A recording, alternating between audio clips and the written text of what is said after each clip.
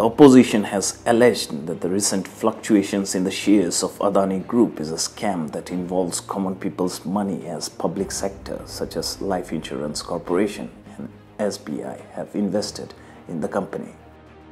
Adani Group stocks have lost more than half of their market value after a US-based short seller firm, Heinberg Research, made a litany of allegations against the conglomerate, including fraudulent transactions and share prices.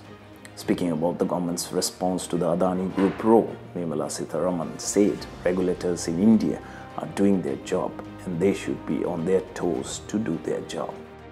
Speaking about the state public sector banks in India, Nirmala Sitharaman said, now the finance minister need not speak about it. The profits of the state banks are being published in newspaper in the last 2 to 3 years.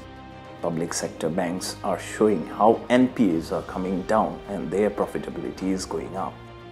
The health of the public sector banks in the last few years has changed considerably, and they don't ask the government now for recapitalizing funds.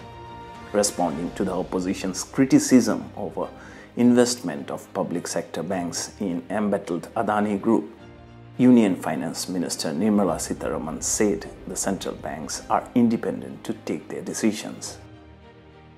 Bureau Report, Reporter Ragnar News.